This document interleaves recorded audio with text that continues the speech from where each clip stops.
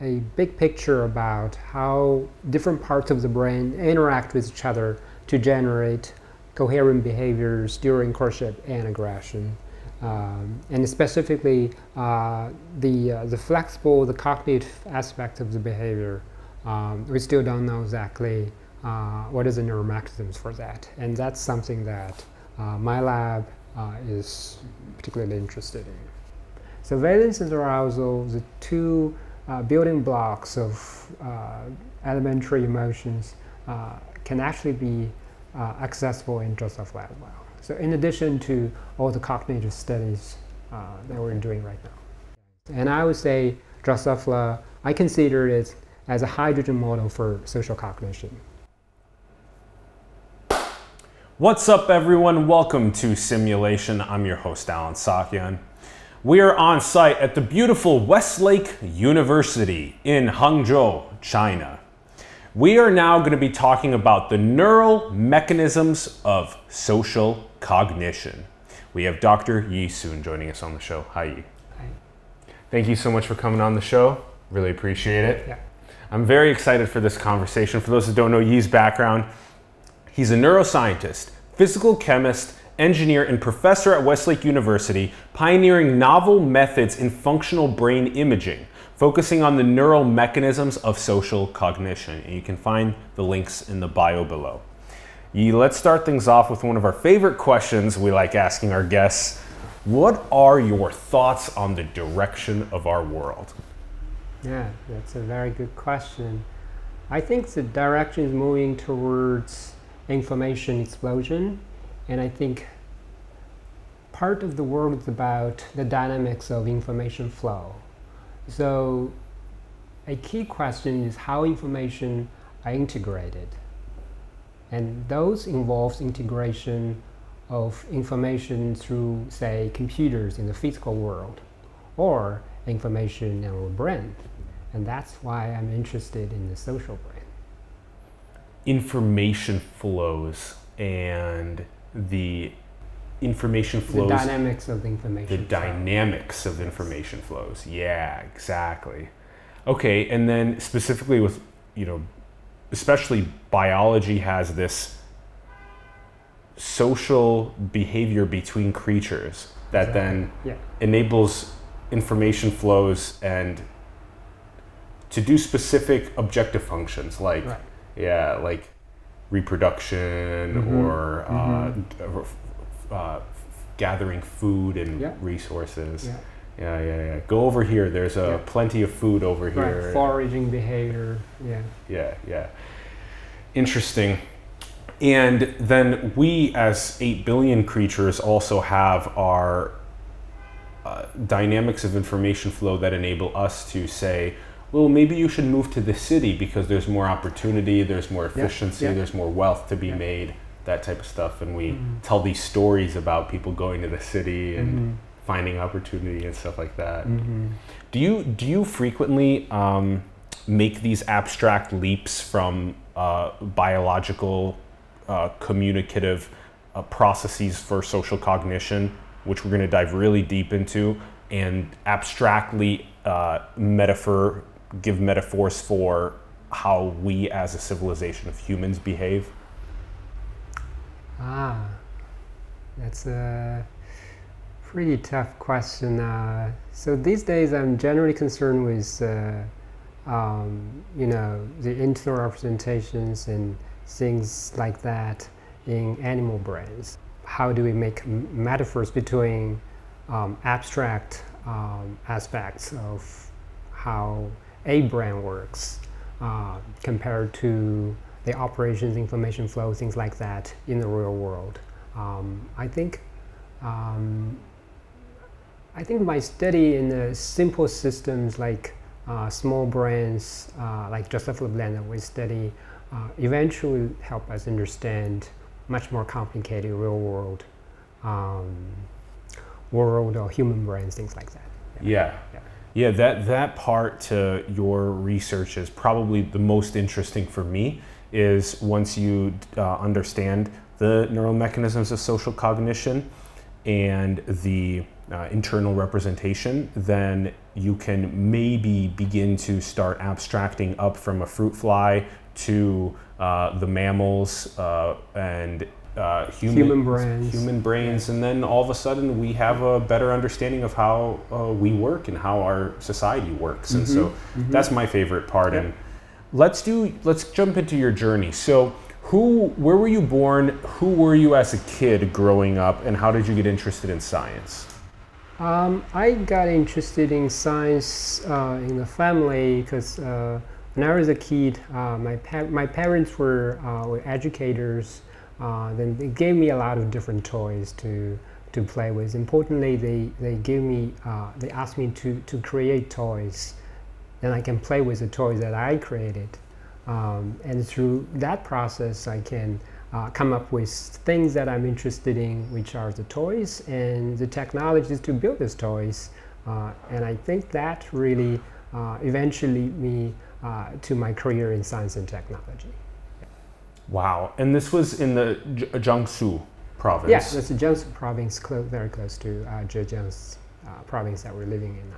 So once you started making your own toys and tools and stuff, that kind of led you into your interest in engineering, and then that got you into, that was at, your bachelor's was at the School of Mechanical Engineering and Automation in Beijing University of Aeronautics and Astronautics. Right.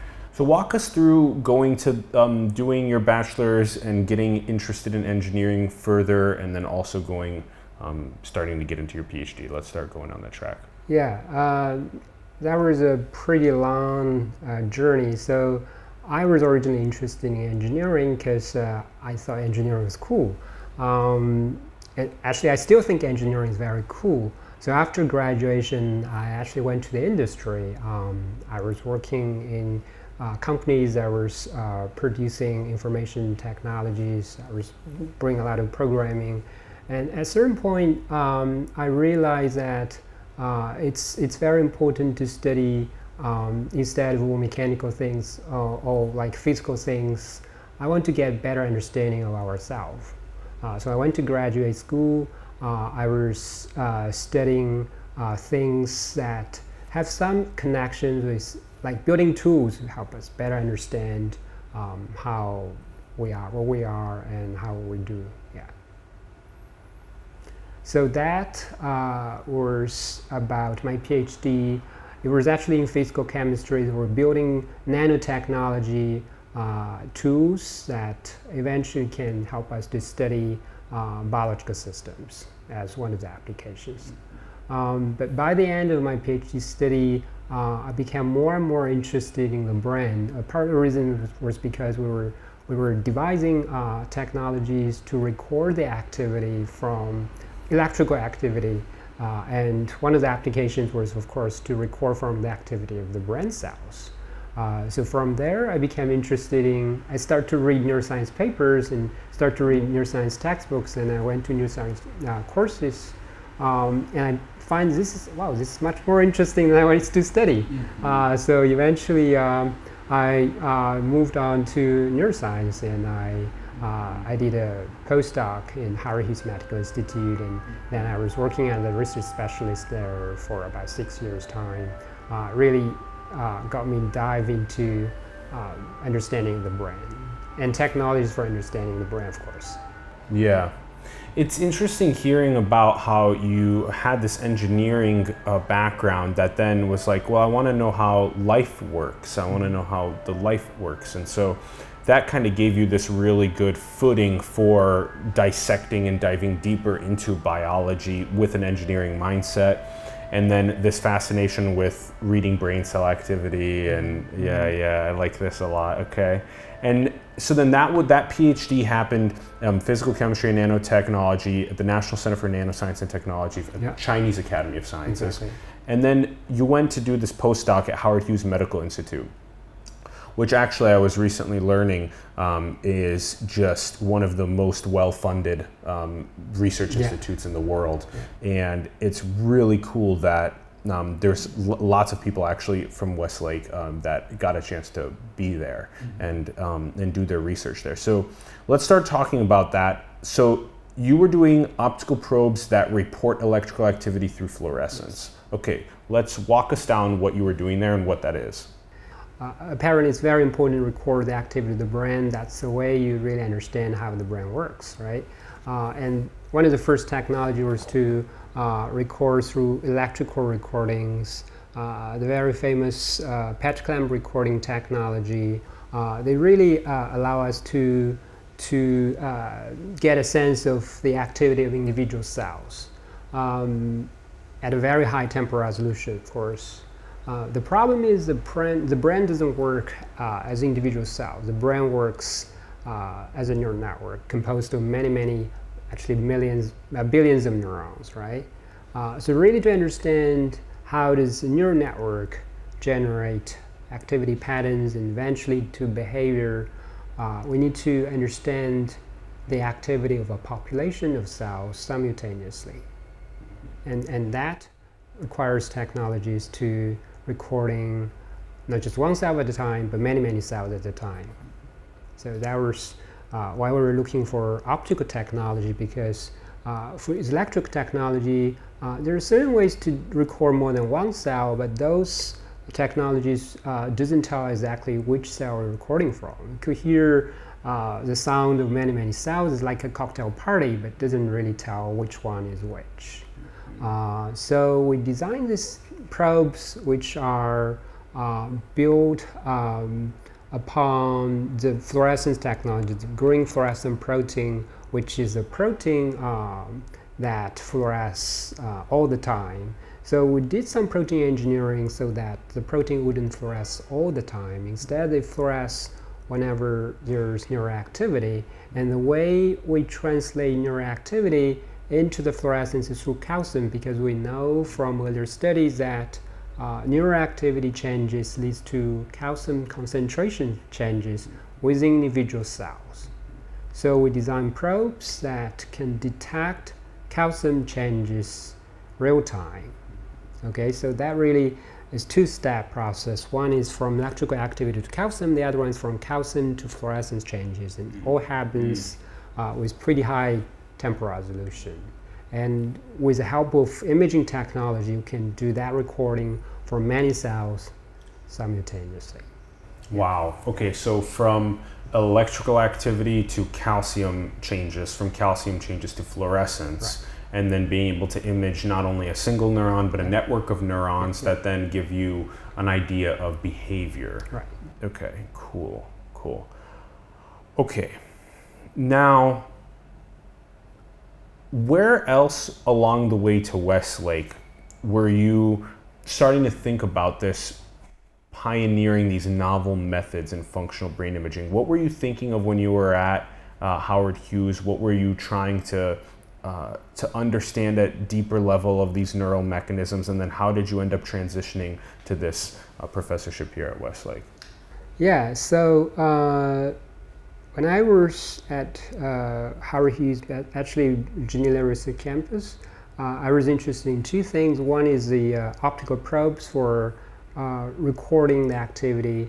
The other one is about how we use these probes to really understand the operation of the brain. So one of the things where I was really interested in is about the selection process. Like, we make selections, we make decisions all the time in our lives, right?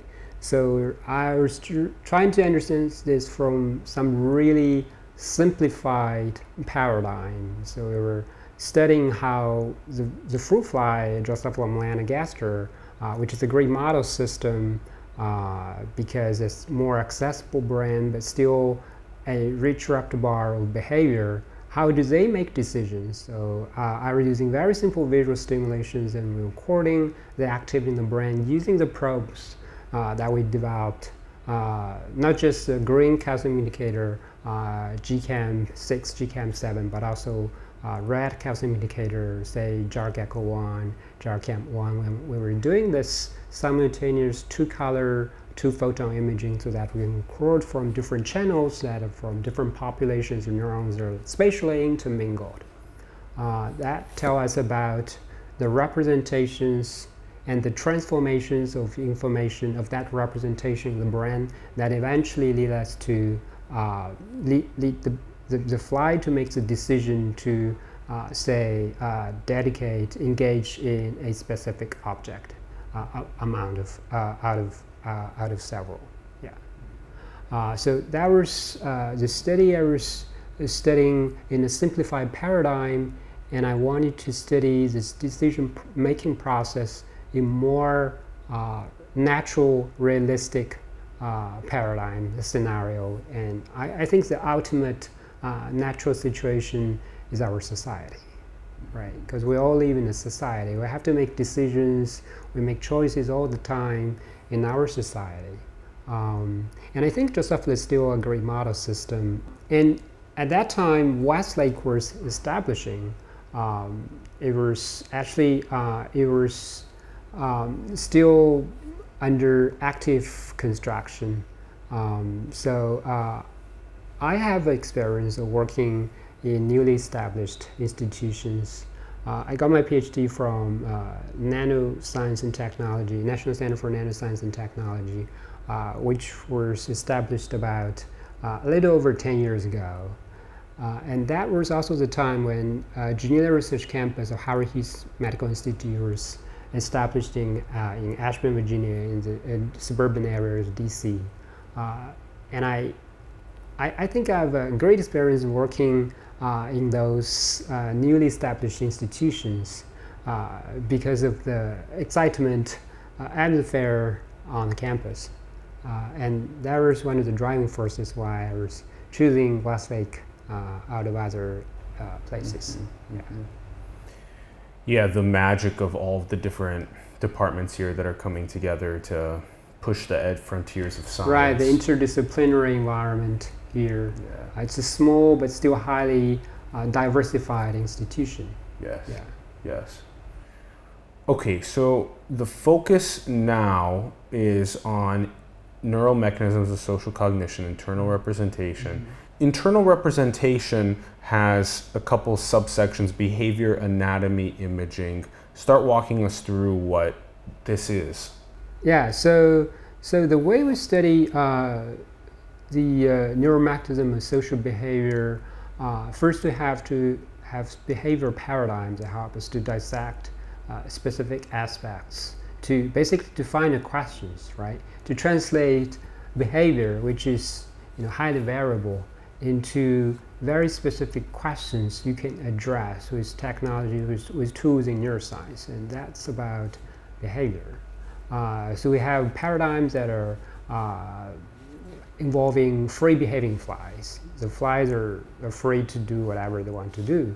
And from there we record their behavior, record their all aspects of the behavior, their sound, their motion, and we do a lot of analysis. And from there we get a specific perspective.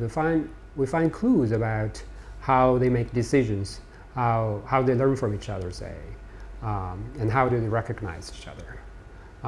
And from there, we do more controlled behavior experiments. Those more controlled behavior experiments would tell us something about how they perceive others. And that really are hallmarks of or indications of internal representations in their brain. To get at the internal representations in the brain, we first need to get a picture, a static picture of the brain, because we first need to know the basics. Like if you want to understand the behavior of Hangzhou, we know about the dynamics of the traffic, we first need to know about the roads, right? The network of roads in Hangzhou before we dive into the dynamics of the traffic. So in a similar way, we first need to get an anatomical basis, which is static pictures of the brain, before we get to the more dynamic aspect, which is about the physiology. So there we apply the technology, the optical probes that we developed early on to record the activity of the brain. We try to do all these experiments in one animal. So the animal is doing specific behavior tasks and then record their activity. And from there we can find the neural correlates of internal representations that are kind of modeling their perception of others. Yes. Yeah. Okay, so let's continue this example where we have the Drosophila, the fruit fly, that is in a you guys have chambers, Yeah. right? So let's explain these chambers. So you are doing things like watching it with the camera, and you're recording that data. Yeah. And you're also recording the audio of the fruit fly. Yes. Okay. And then you are also then having another fruit fly join it. Yeah. Okay. And then you're observing how they interact. Yes. So we have two fruit flies, just like we have on this couch, two humans. And there's a camera watching us, just like there would be a camera watching fruit flies. Right. And then there's a recording of the audio. Perfect analogy. Yeah. Of the audio happening. Yeah. And so now, what are the fruit flies saying to each other? What are they talking about? Yeah. And how do you make neural correlates of specific audio frequencies and wavelengths and etc. to what they could be talking about? It's a very good question. So our communication is a response to specific situations, right? So we say specific things because we want to deliver a specific message to change the situation. Say, we sit here and I say hello because we want to make better connections, right? So the approach we study this problem is to categorize recordings, the patterns of the sound, and then we find the context where specific types of communication of patterns are generated, right? So you see what I mean? So we first record the audios of the flies, and then we categorize into different types. Because first we need to know what they're communicating, and then the second question is why they're communicating that. They're communicating that in response to specific context, because say another fly was giving them a negative or positive information, or there's something they need to communicate about the environment. So we take out the specific timestamps of specific types of communication pattern, and then we study through the videos and audios about the context, and we try to see if there is a correlation between the context and the specific patterns of communication. Yes. That's how we understand what the messages are actually being delivered, because we record the sound, we can only know the physical, the acoustic property of the pattern, but we don't know exactly what the message, what the meanings of those communications are, right? We try to derive the meanings by looking at the context, the recent history. Yes. So then we do something like we take the we start in a sense building out a library of the different audio recordings and video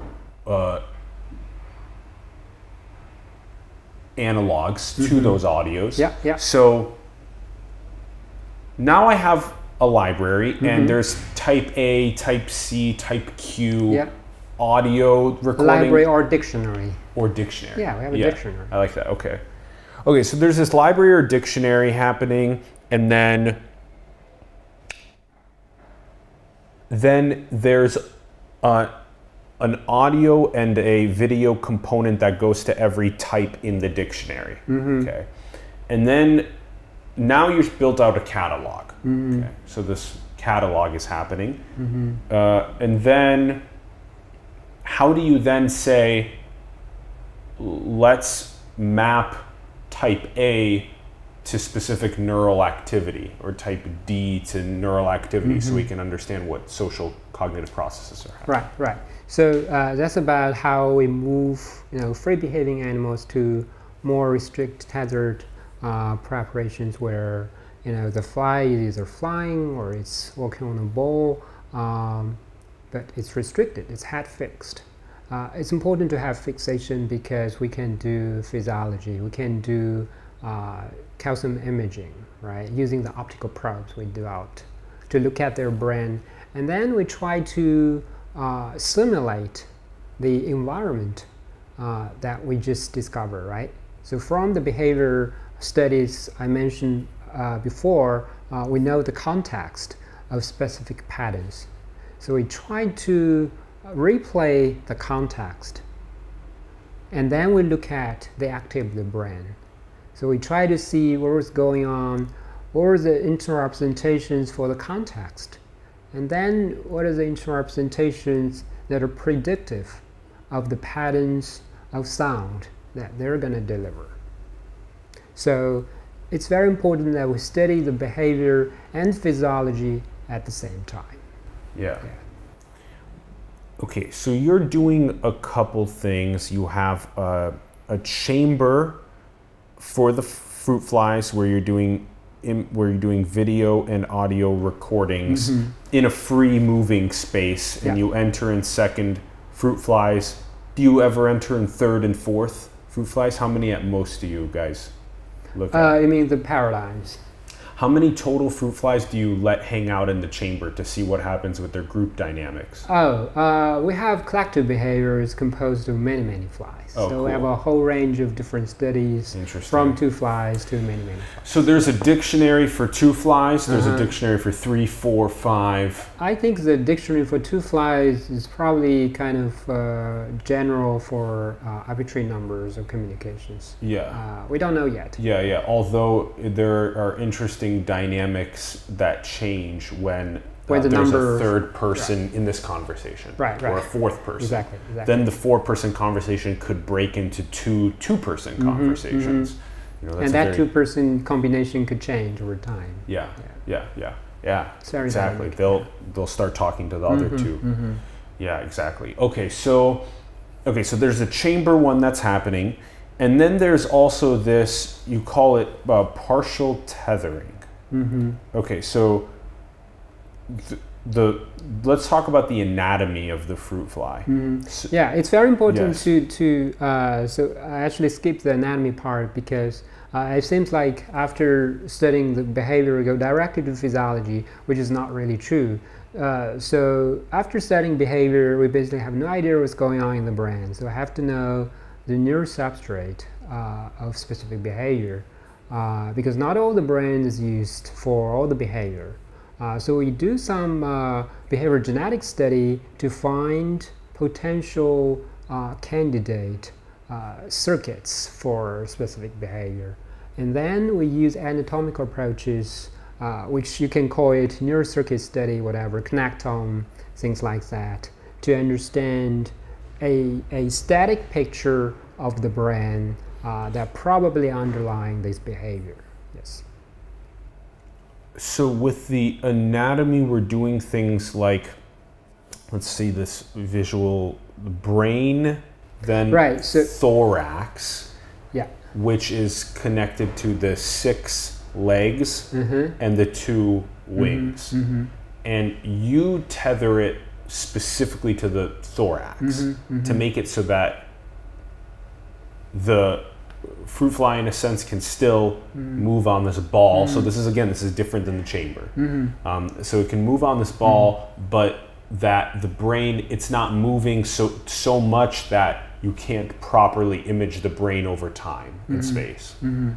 So it's enabling you to give and this is where I wanted to also ask you before, we used to just take a dead piece of brain tissue and image it, and now we're keeping the brain tissue in the organism while it's alive, while it's tethered, and imaging it, so it's giving us a more real understanding of social cognition rather than just a dead piece of tissue. Right, right. Yeah, so the early studies was about the brain, basically neurophysiology, was done to a large extent on dissected brains.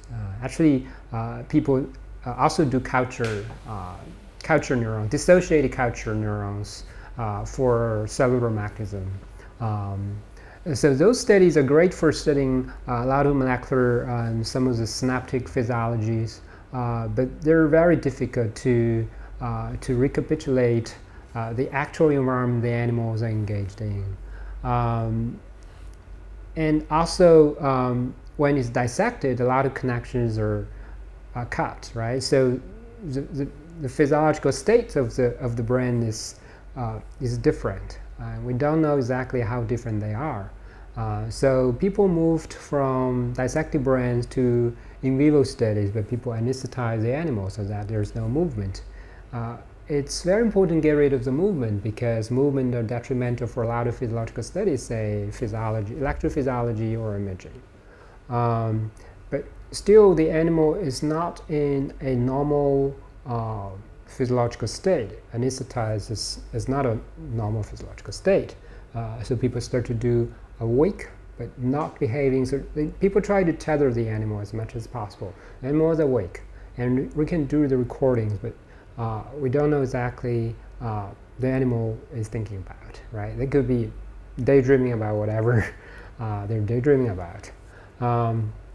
So after that, we start to do physiology in behaving animals, tethered behaving animals. Yeah. So that really gives us a context to study the dynamics of the brain, because the animal is attending to very specific features in the environment, and they're processing those features in the environment, and they're generating specific behavior. So we can look at the dynamics of the brain when the behavior results are correct, and we can also compare those to when the behavior effects are wrong. So that really tells us about how does the brain solve the problems that animals are trying to figure out. Yeah. Okay, so where does this dictionary or library catalog that we were talking about before with audio and video representations of social behavior, how does that begin to be related to when you have these second experiments that we're talking about, where the fruit fly is tethered and it's on the ball, and then you have a couple other very interesting additions to the experiment happening. You have a virtual reality that the fruit fly is basically in with a display that is if the fruit fly moves on the ball, the display changes, and so it gives a false representation of control of it actually being in a fake environment, and then how does then the fruit fly in that tethered secondary environment, how does that give you, when you're actually looking for these neural correlates and you're doing the microscopy on the brain, how does it then in that environment have the relations to that first environment where you were doing the catalogs of audio and video and social behavior? Yeah, so the first one is more about in a more natural context. We try to sample through the possibility space of the communication, the vocabulary, the dictionary of the fly. And from there, we pick some of the things that we think are more interesting, some of the specific patterns of communication that are critical for specific behavior. Say, they try to deliver a message like a male fly saying to a female fly, "I love you," or a male fly saying to another male fly that "I hate you."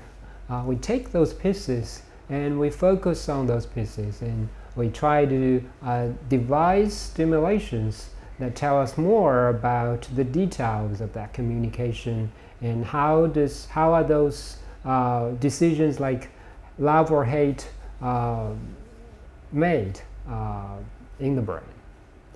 So this is a much more controlled experiment that we do on tethered behavior. Yeah. So the first one is about generating a hypothesis and finding all kinds of phenomenology. And the second one is to specifically look at the mechanism for a few critically important, some of the most important key points during social communication and social interactions. Okay, so if in the chamber you see an interaction that you can run pattern recognition on, a lot of people are using AI for these types of purposes. They're looking at tons and tons of image or tons and tons of audio, and they're finding, okay, here's a pattern to a specific thing in our dictionary, to type A. Yeah. We hypothesize that could be an I love you, let's say, okay? A mating call of sorts, okay, for reproduction. And maybe that can even be better seen by if they decide to have sex afterward, the fruit fly sex afterward. Then you're like, okay, that was probably I love you. That was probably let's reproduce. Right. Yeah. Okay, so then when you take it into the second environment, you want to then do some sort of simulated I love you to be able to then map what's happening in the brain during that I love you. So maybe it's like optogenetic stimulation for the fruit fly, where it can be simulated for that fruit fly that, oh, it's that I love you, and then you're mapping what's happening in the neural architecture in that. Yeah, that's one of the things we do. We use optogenetics to activate or silence specific populations of neurons that give us clues about, or give us controls over the state of the animal. But we also deliver carefully designed quantitative stimulations, visual stimulations, auditory stimulations, things like that. And we quantitatively record, measure the activity of the brain. We try to build correlations between those sensory stimulations and the neural activity, and we try to see at which stage what are the representations for those sensory inputs, and what are the transformations between different stages of representations, and how those the percepts are gradually transformed into categories that facilitates decision making. Yeah. So we look at so important aspect of this is that everything is quantitative. So actually, the first stage of free behaving behavior we talked about early on, it's also involves a lot of quantitative analysis about the videos, the actions, the movement of the animals, and the audio, the communications, the sound of the animals. We have to do analysis, and some of the analysis are done online so that we can have closed loop feedback, real-time feedback. Yeah. What would you say are the most common social cognitive communications happening between fruit flies? Like, if you had to say that there were certain things that were being communicated in the dictionary or in this catalog, what are the most popular types of communication that they're happening? Is Courtship. Courtship. Courtship, yeah. Courtship is the most frequent communication. Because like reproduction is just like top priority. Yeah. I think that's probably the same across many different species. Yeah. It's so funny, like, yeah, courtship is because like, you can do foraging, you can find food on your own, but you cannot reproduce on your own. Right? For higher order animals, it's impossible, right? Yeah. I guess in a sense, like a fruit fly can just reproduce, and then maybe can not necessarily maybe have to care so much about its offspring, like, oh, am I financially stable enough? Do I have enough food to support my offspring? Mm-hmm. Maybe it's a little bit more just like, I'm just gonna have offspring a lot and just not necessarily have to worry about if there's gonna be enough food for the offsprings. For the offsprings, and just kind of let them go. What would be a second most popular communication that's happening? Fighting, I think. Fighting? Yeah. So, wow.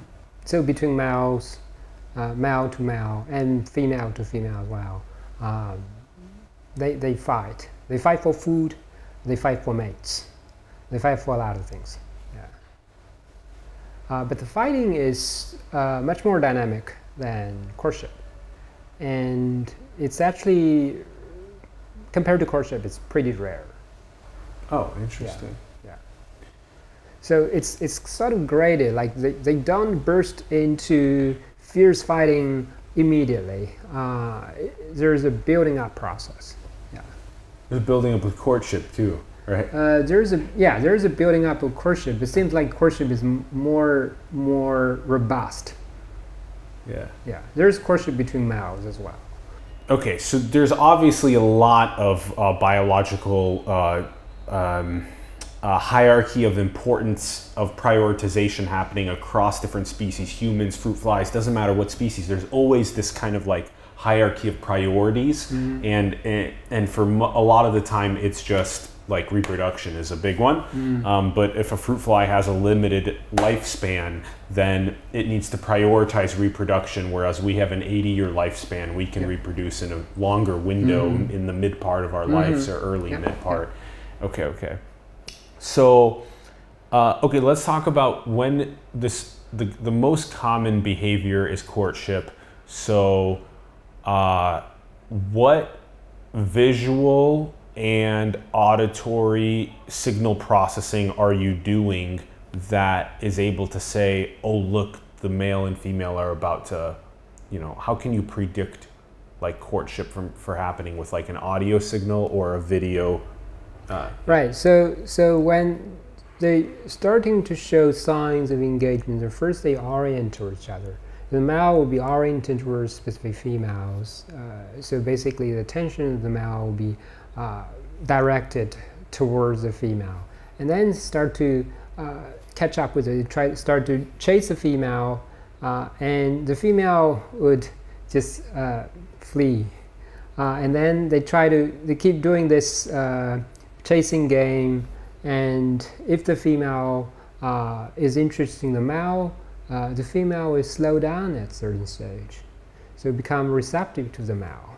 Give the male an opportunity. Then the male will start to sing the song.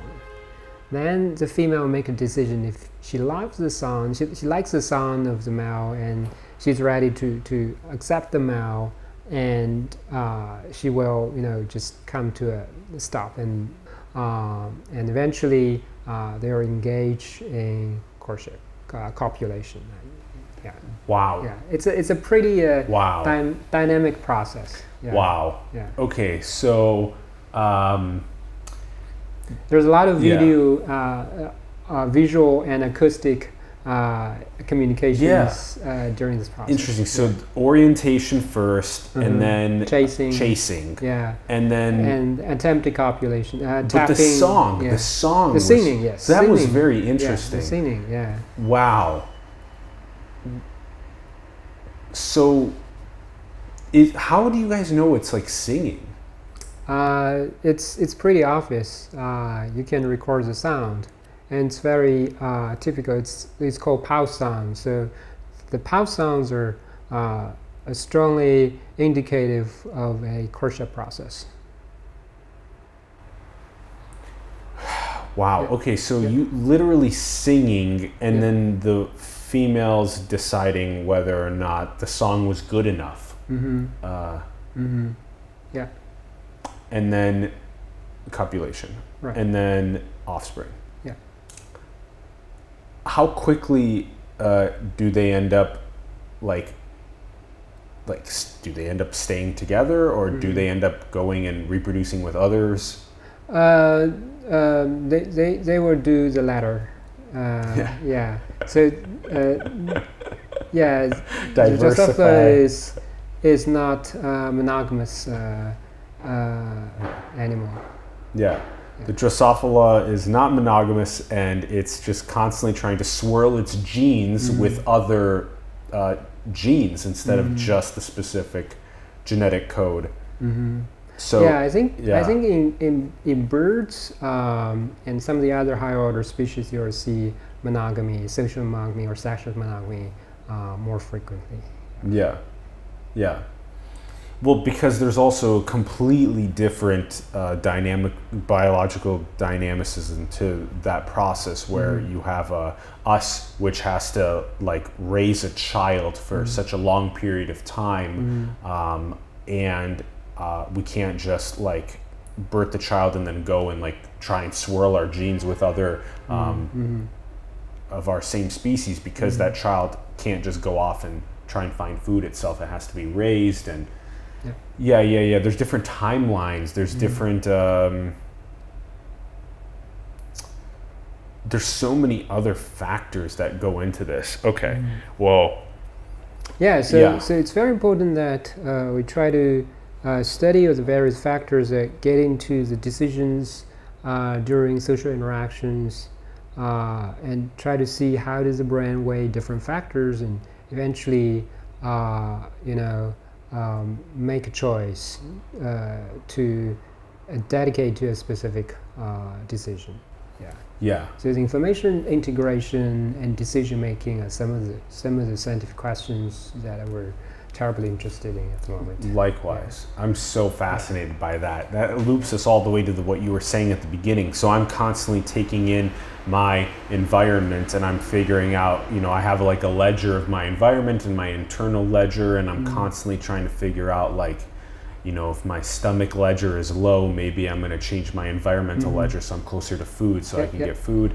And I like this a lot, this dynamic game of well, okay, if my internal ledger is I'm getting closer to the age of 35, maybe it's more and more important for me to find a mate to reproduce with. And it's so interesting that you guys ended up identifying these neural mechanisms and internal representations of courtship to be the most common, and now you're so studying courtship is your lab's most actually we're specific interest in social cognition. There's a community of scientists that are interested in the biological basis, neural basis of social behavior like courtship, aggression itself. And in addition, on top of that, there are cognitive control during courtship and aggression. Say there's attention, there's memory, there's decision making, all those things. There's learning during those very dynamic social behavior, social interactions.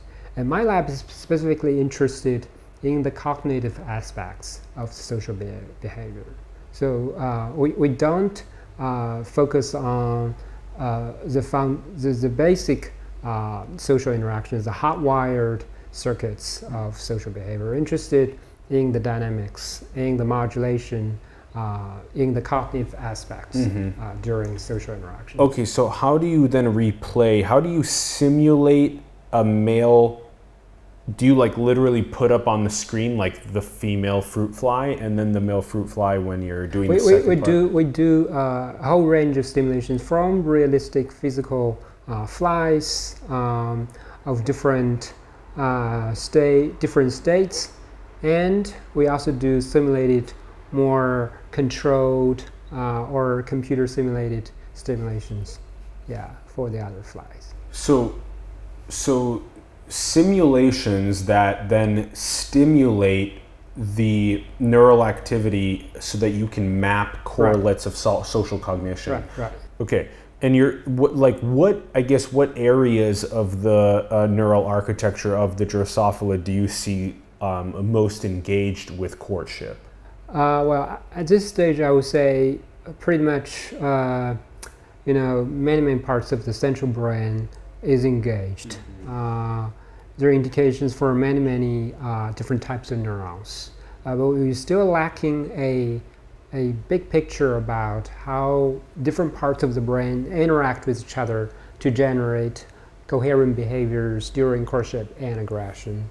And specifically, the flexible, the cognitive aspect of the behavior, we still don't know exactly what is the neural mechanisms for that. And that's something that my lab is particularly interested in. Looking for the neural mechanisms of courtship and aggression. And other social interactions. Yes. Okay, cool. Right, okay. So basically, the courtship, the social behavior of flies are not stereotyped. Not as stereotyped as we thought. There's quite a bit of flexibility. Like flies do make choices between, say, different potential mates. Yes. And the aggression process, the fighting process, is also highly dynamic. It's not something that is very reflexive. Yeah. So that's something that's the kind of behavior that we're particularly interested in. And neural mechanism for that is where we're really interested in. Okay, so would it be something like the neural mechanisms of me looking at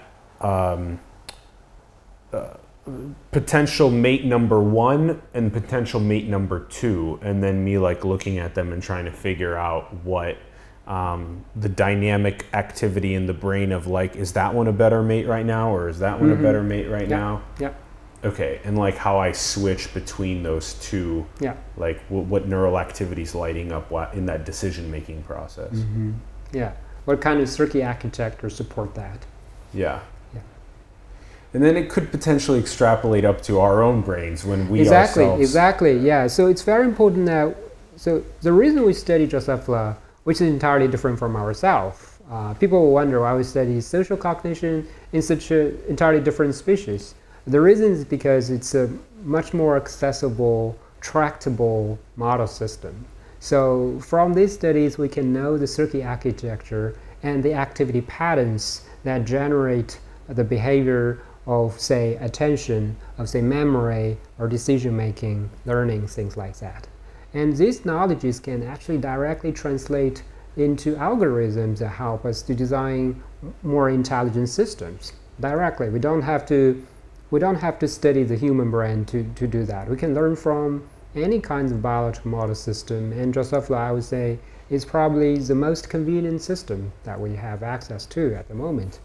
At the same time, the results that we learned, the principle that we learned from this simple model system will help us to understand much more complicated system, because if we look at the history of biology, we'll see a lot of these fundamental principles were actually in the molecular level, were actually discovered in single cell model organisms such as E. coli, yeast, things like that. And if you look even more broadly across the entire scientific field, say physics, the quantum mechanics, we spend most of the effort to study hydrogen, right? We use hydrogen model as the model for a lot of studies in quantum mechanics. So that's the basics of, the whole architecture of quantum mechanics. And I would say Drosophila, I consider it as a hydrogen model for social cognition. Okay. I like that. Especially with the long time scale of biological evolution and just how the neurology, the nervous system inside of creatures has been developing for such a long time, there is almost inevitably going to be correlates in the nervous system across species, especially since in the hierarchy of decision making, like reproduction is is it 100% common across? Like pretty much almost every species has to have reproduction in its hierarchy, and likely the top thing in its hierarchy, along with food foraging. Like yeah. So then it's very possible that when you look at like how a fruit fly is determining like mate number 1 versus mate number 2 and like switching between those to find out which one, it could almost kind of be like when a woman or a man is looking at potential mates themselves as well, and like switching like what architecture in the brain is lighting up. And also what just like a male has a song that is played, in a sense, you know, we have our songs that are played with our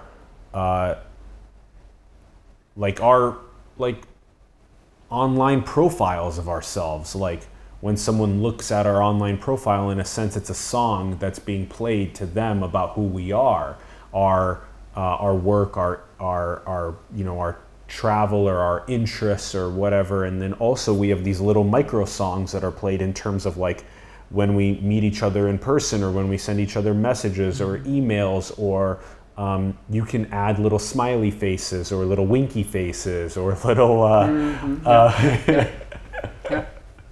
all different types of nuance to our social communication that can then be related in some way to people deciding whether or not we are a good mate to reproduce with. Yeah, emotion comes together with cognitive process. Yes. Yeah. That's a very important part of social study, social cognition as well. So when we talk about cognition, it's not just limited to classic definition of cognition. It also includes emotion. Even though the emotion in fly is a little bit elusive compared to emotion in higher order species, but the flies do display some elementary, you know, very simple forms of emotion, like or dislike. The likes and dislikes, some of them are innate, some of them are learned, and these responses are generally considered as valences, which is, you know, according to some theories, is one of the building blocks of emotion. Yeah. So flies do have valences. Yeah. They have avoidance and approach. Yeah. And those things can be studied in flies as well. Yeah.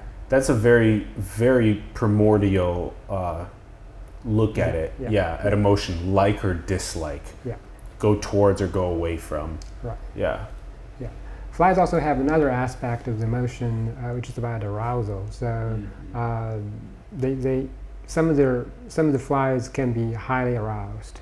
Some of them can be more like calm, and those things, we do have a lot of behavioral evidence for that, and those things can be studied in Drosophila as well.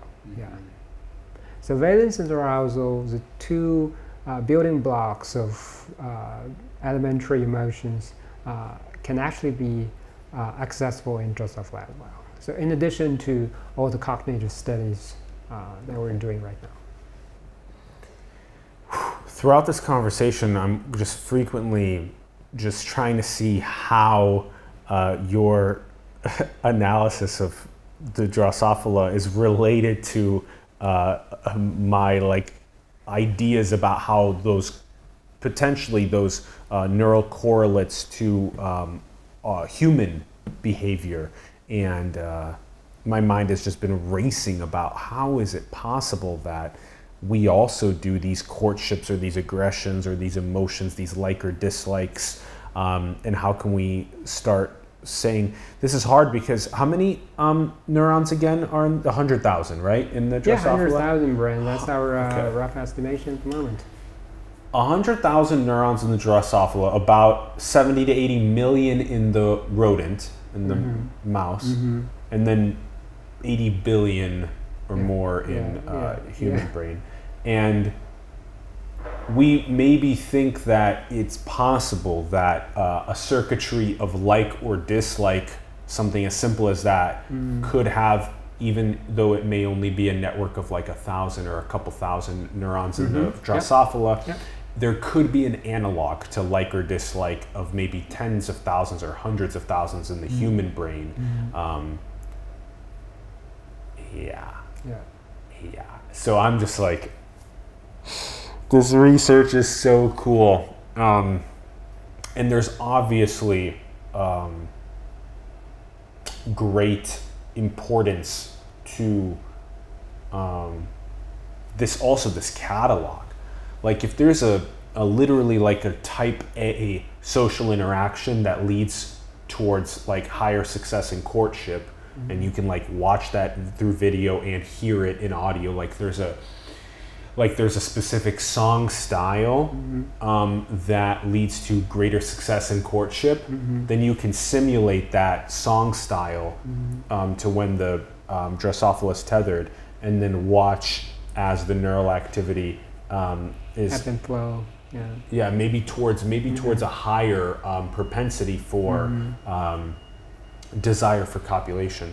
And then we can maybe say that there is a possibility that same thing exists when like a human female identifies a human male that is maybe a little bit higher up on the hierarchy, maybe has a little bit more financial success or has advanced a career in a certain degree. There's maybe a greater amount of desire for mating with that than if the male is lower on the hierarchy. And so you can maybe map a neural correlate of a greater amount of activation that happens.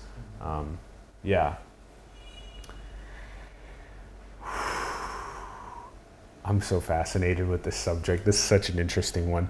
Okay, so let's have you explain also the overall like differences in communication modalities. Can you list them one more time for us? You're doing visual, auditory, somatosensory. Somatosensory meaning like touch. Tactile. We didn't talk about this one too much, but so the fruit flies also come up and they do touch each other. They do touch each other. Yeah. Shake hands. They do. They shake. They do shake hands. No way. Right. With their little insect legs. Exactly. They do shake hands. Yeah. Wow. What? Yeah. But if there's friendship, or a courtship, they will like do a little like handshake, literally like a leg shake. Yeah, they do. Yeah. Insect leg shake. Exactly. Yeah. What? Yeah. This is very frequently happens. Yeah. Okay. So visual, auditory, somatosensory. There's also olfaction and gustation. We don't specifically study those things. Okay, but there is smell, olfactory, smell and taste. Yes. Which you call just gustation. Gestation. Yeah. Gestation. Yeah. It's interesting. Okay. So we have these sensory modalities as well. Yeah. So these are basic sensory modalities that have been evolutionarily conserved across many different species. And it's very important that we study information integration in the central brain. So my lab doesn't study, say, visual processing and periphery visual processing, say in the retina, which is the optic lobe in the fly brain, or periphery auditory or olfactory processing. We don't study that. We just study the higher order processing in the central brain, especially information integration and decision making, things like that. Yeah. A main takeaway, it seems like, from this conversation is also that it's important to, in a sense, humble ourselves with how many different modalities of communication we use, visual, auditory, somatosensory, olfactory, etc., with us, and then how basically out of the 10 million species on the planet, that there's also different modalities of communication between all of those species. And with specific hierarchies of decision making involved in why they're communicating in those specific ways. And so it's basically this massive open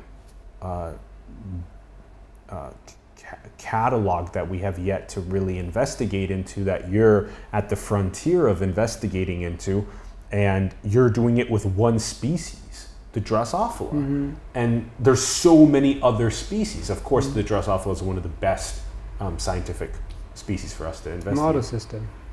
The model system. A model system, like the zebrafish and the rodents are model systems. Wow, they're like little gifts of nature, like little hacks that make it easier for us to, It's easier because there's a community of genetics study for more than 100 years, from Morgan time, that really allow us to dissect the nervous system of the brain, of a already relatively simple brain, almost one cell at a time. So this is really unparalleled in any other species, say zebrafish or rodents, because you don't have such a great repertoire of genetic tools. Once you have the entire cell lineage of an animal, and also the or an insect, and then also the entire connectome of the nervous system. Then it becomes a model, more of a model, and also it has high transgenic abilities, it has high reproduction rates, all this type of stuff, which make it.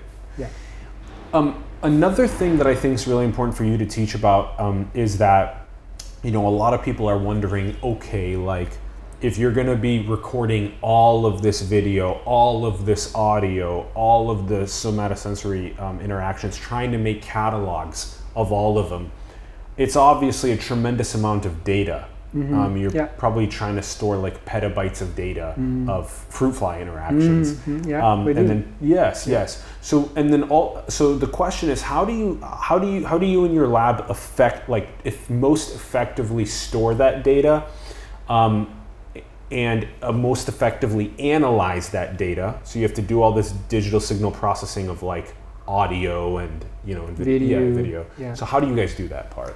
We use the latest tools from machine learning to do video analysis, audio analysis. We invest a lot on the hardware infrastructure, computational storage infrastructure, and many of the graduate students actually come from engineering backgrounds, say computer science, electrical engineering, things like that. So really, the way the modern neuroscience, system neuroscience is studied, takes a shape that's slightly different from traditional molecular biology. So neuroscience, system neuroscience really focuses on information processing. Is it like assigning variables to different fruit flies? Right, so let's make it easy. Fruit fly A, B, C in the chamber. B, at a very specific time stamp, makes an audio transmission to fruit fly C. Is that how you're approximately? Right. That's exactly what we do. So we try to record the videos and audios simultaneously, and then we do the analysis and we do the synchronization so that we know at each specific time what are the states for specific flies. So among the different flies in the chamber, say we pick one of the flies as a fly of interest, and by doing this analysis we know all the sensory information, the context, the social context that are available to this fly of interest, right? And that's what the brain is about to process. And if we get the statistical signature of that state, and we can try to recapitulate that statistical structure with tethered, with more controlled, programmed stimulation. So we can generate hypotheses by doing that.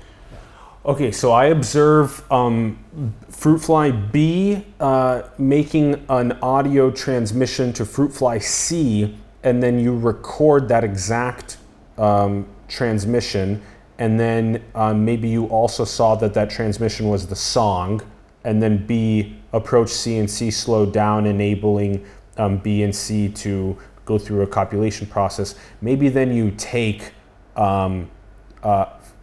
one of those two fruit flies into the tethered environment, and then you simulate what you initially logged as that process of B making a song. Maybe you take C into the tethered environment and you simulate B's audio stream, and then see how C's neural architecture responds. Mm-hmm. And then that's maybe what you're trying to develop is these correlates.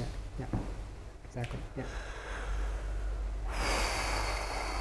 Okay, and there's 10 people right now in the lab-ish. Right. Yes. Yeah. And all of the 10 in the lab are analyzing their own data, building their own data analysis tools. Right, basically, yes. Yeah, which is really cool. I thought when you were teaching me this, I was like, that's a pretty good way to run the lab, so everyone's kind of gaining the this experience of knowing how to do the data analysis, which is such an important part, is doing that. That way they can all go and also do their own experiments more easily in the future, and yeah, you're training people really well.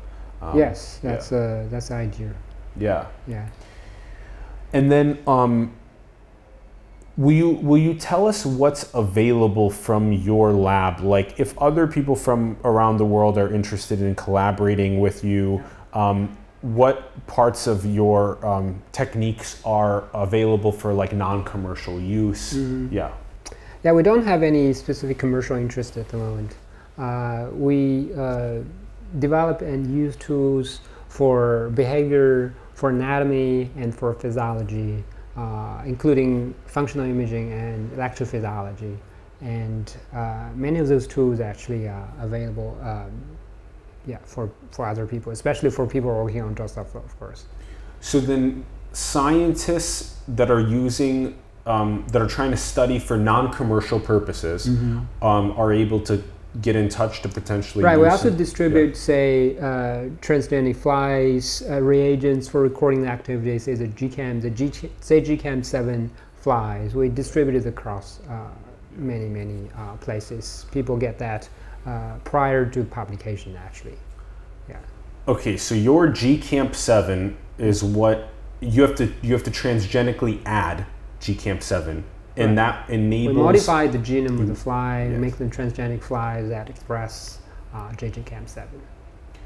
Modify the genetics of the fruit flies so that they express GCAM7, which enables the electrical activity to fluoresce for when you image it. And through genetics, we can do that for very specific neurons, say 1 or 2 neurons in the brain.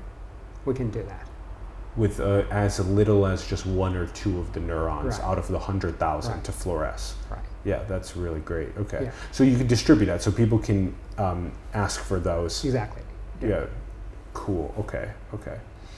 What would be your ideal neuroscience tool of the future? Maybe like 50 or 100 years down the line. What would be an ideal tool that would let you do the reading of the whole connectome, do the manipulation to the connectome? Like, what would be an ideal neuroscience tool for you? Yeah, I think along the line of functional imaging, there's a lot more to do in terms of the spatial and temporal resolution and the spatial and temporal scale. So calcium imaging, the JGCAM7 series allow us to do recordings across many cells, a pretty high resolution across a pretty long time, but that's not enough.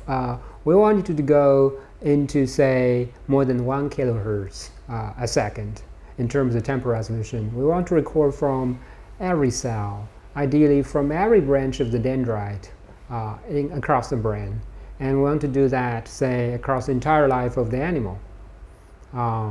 So that's the ideal tool. I mean, that probably is not just one tool, it's probably a whole combination of tools, including optical instrumentations, including the molecular tools, the probes, and including technologies for data analysis.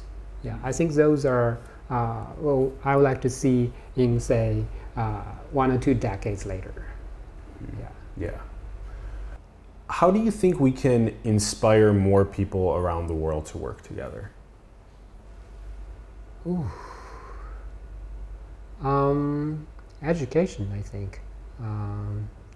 I think the people across the world, they come from very different cultural background, religious background, and there's a lot of barriers between different groups of people, but there are also some general principles, general beliefs that are held by everyone in the world, and those things can be educated, and people could be educated and understand, to realize that actually people from an entirely different background, actually they have a lot more in common than they thought. I think this is a message that should be delivered, you know, probably by the mass media than what they're doing now, which is more emphasis about the differences Agreed. between different communities. Yeah. Yeah, I like that answer a lot. What do you think is a skill that young people should know as we go into the exponential technology age? The skill, there's a whole lot of different skill. I wouldn't emphasize specific skill over others, but I do believe that information technology is something that are critically important for next generations, as you know, this is one of the most rapidly developing direction. Yeah. And information technology, I would consider system neuroscience as a part of this. Oh, yeah. This direction of information explosion. Yeah. What would you say is the meaning of life, this big human experiment that's happening? The meaning of life. Yeah, how to make sense of the world and to make sense of ourselves. I think that's probably the meaning of life. I like that answer, yeah. Making sense of our reality and our selves. Yeah, I like that a lot. What do you think is the role of love in our world? Well, love is like glue, right? It's kind of sticking, putting things together. Like your first question about how people across the world could collaborate more. And love is an important ingredient because, you know, love, as we say, is actually part of the emotional system, right? So it can modulate the brain and modulate our behavior in a way that in the absence of love would be entirely different. Yeah. Yeah. Do you think that this is a simulation? Which one? Our reality? Depends on the definition of reality and simulation. You know, for a neuroscientist, we do virtual reality all the time. We trick the animal to believe what actually are not reality, virtual reality. So I think it really is just about information processing. Information in the brain, information in the outside. We perceive the outside world through simulations in our brain. So you can say simulation is reality and reality is simulation. And last question is, what do you think is the most beautiful thing in the world? The brain is the most beautiful thing in the world. And the societies that are composed of the brains, if you, the one that comes after, yeah. And why? It's just amazing. No reason. I love it. I love it. This has been so mind expanding. Thank you very much for coming over to our show. Thank you. Thank you, Alan. Thank you so much. Thank you. Holy cow. Wow, everyone, thank you very much for tuning in. We greatly appreciate it. We'd love to hear your thoughts in the comments below on the episode. Let us know what you're thinking. Have more conversations with your friends, families, coworkers, people online about the neural mechanisms of social cognition, about all of these different things that Yi was teaching us. Reporting electroactivity through fluorescence, pioneering novel methods in functional brain imaging, optimizing ways of imaging physiology, the neural mechanisms of social cognition in general, internal representations, and the different communication modalities for biology. Just really think about these topics more and have more conversation with your friends about them. Check out the links in the bio below to Yi's work in Westlake University, and also support the artists, the entrepreneurs, the organizations around the world that you believe in. Support simulations so we continue doing cool things like coming on site to Westlake University in China and interviewing great professors and principal investigators like Yi. And go and build the future, everyone. Manifest your dreams into the world. We love you very much. Thank you for tuning in, and we will see you soon. Peace. Wow. Thank you. Oh my gosh. So mind-blowing. Yeah, you asked a lot of tough questions that I wasn't prepared at all.